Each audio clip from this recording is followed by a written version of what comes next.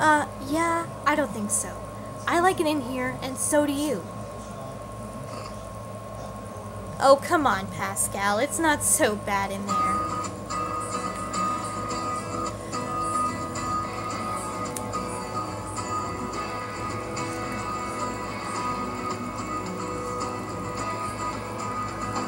7 a.m. the usual morning line-up. Start on the chores and sweep till the floor's all clean. Polish and wax, do laundry and mop and shine up.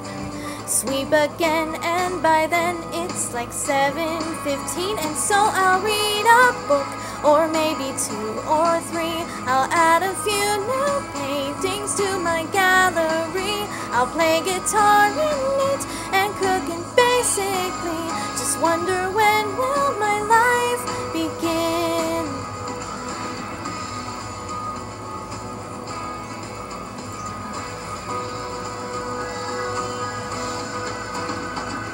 Then after lunch it's puzzles and darts and baking, paper mache, a bit of ballet and chess, pottery and ventriloquy, candle making.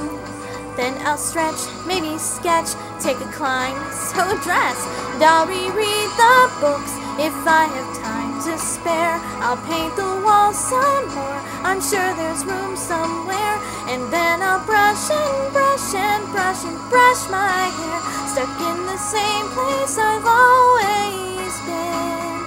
Now keep wondering and wondering and wondering and wondering, when will my life begin? Tomorrow night the lights will appear, just like they do on my birthday each year. What is it like out there where they glow? Now that I'm older, Mother might just let me go.